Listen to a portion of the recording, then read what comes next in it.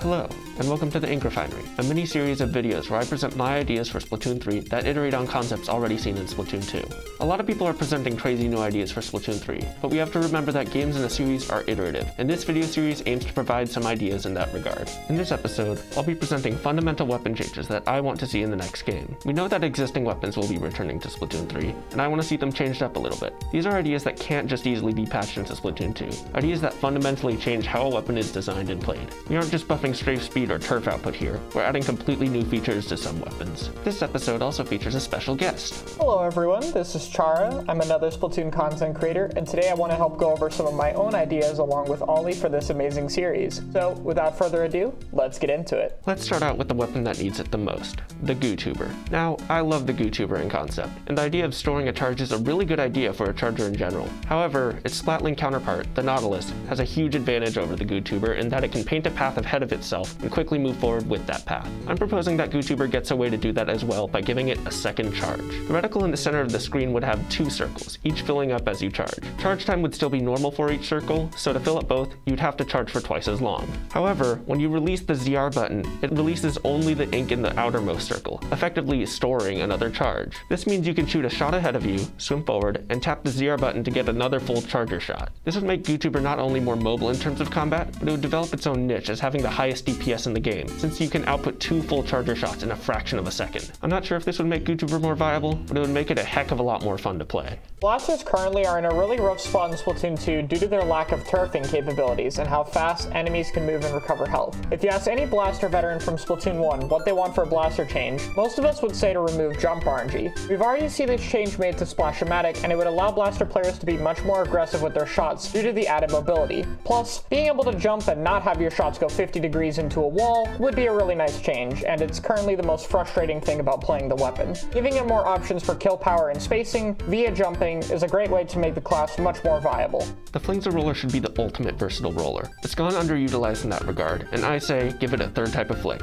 When the roller is using a vertical flick, if it taps the ZR button twice in quick succession, it flings ink at an even further range with less ink covering the ground, reaching to about the range of a splatter scope. The Flingser roller's 3 flicks should each focus on killing, turfing, and movement, so by making the horizontal flick cover more ground, the mid-range flick able to kill anyone from a decent distance, and the long-range flick act as a good runaway option, the Flingser roller would become the ultimate catch-all weapon. In our opinion, sloshers have felt like a simple weapon class. Their gameplay depth is really about getting fall-off or arcing your shots in unique angles. However, sloshers don't really have much versatility for the main 3 in terms of playstyle. Our idea is by holding ZR after a slosh, sloshers can take some time to scoop up ink, making their next slosh wider and longer range at the cost of more ink consumption. This would greatly increase the turf output of the slosher and would not increase the hitbox size, giving it a way to turf and trap people. This could add a lot more depth to it and allow it to play more supportively, which is an option sloshers don't really have right now, which should help give more choices without improving the combat drastically to make it too strong. The Bloblobber is one of the most hated weapons in Splatoon right now.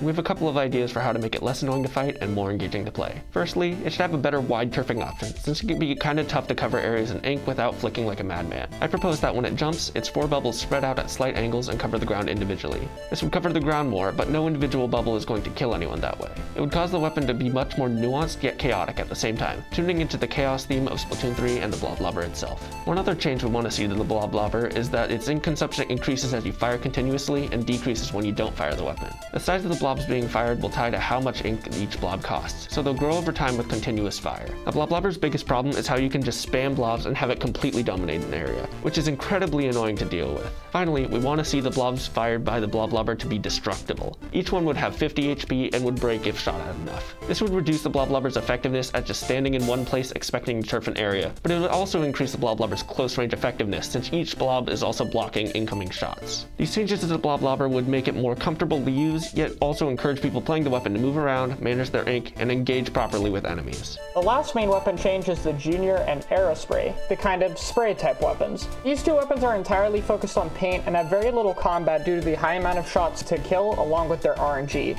which means their overall playstyle can be really boring. I want to add to that without taking anything away from it, so I'm thinking of giving it a combat mode similar to Squeezer, where these weapons will have increased accuracy at the cost of painting. This could be done the same way as Squeezer by tapping the ZR button rapidly or holding the L button as described in the previous video. These first 2 shots would have perfect accuracy after pressing ZR. Weapons with no combat utility end up being some of the most boring to play and play play against. So hopefully, this can allow players to have more options to be able to go in without taking anything away from it. Now, one thing we want to see across every weapon is some kind of customizability. For a series that leans so hard into punk and rebellious concepts, there's a surprising lack of individuality when it comes to your weapon's appearance outside of hero kits. We're thinking one of two options. One, define a tricolor set for each weapon and let people customize it. For example, the Splattershot Pro has red, white, and blue, and we think people should be able to change these to whatever colors they want to give more life to the game. Our second idea is just to have weapon skins that people can buy with coins or earn from various challenges with the weapon. Got Type 500? You can get a weapon skin. Got a certain amount of turf inked? You can get a weapon skin. It would be an easy thing to allow the weapon to better represent a player and would fit perfectly with Splatoon's aesthetic. It would be a great way to set some kind of challenge or DLC system into the game. We also want to see every main weapon have at least one kit at Splatoon 3's launch.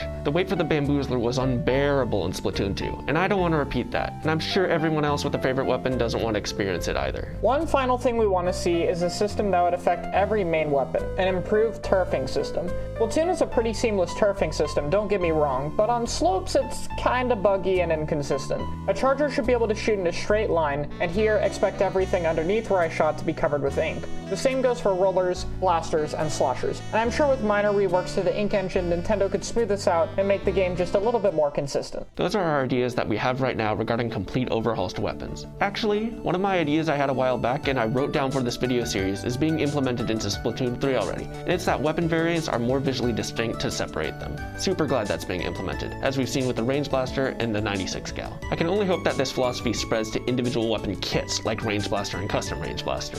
Anyway, my next episode in the series will be discussing sub-weapons. We can't be sure if the same sub-weapons will return in Splatoon 3, but I'll be operating as if they are. If you want to see more of these ideas, feel free to subscribe to the channel, and if you have any main weapon changes that you want to see in Splatoon 3, share it in the comments. Also, if you aren't subscribed to Chara yet, you absolutely should be. He's one of the hardest working people in the Splatoon content scene, and his videos do a great job at showing the competitive side of the Splatoon community and the discussions within it. The ideas he brought to this video made this video twice as good, and I'm so glad he reached out to help work on it. I hope I'll see you next time. Bye bye.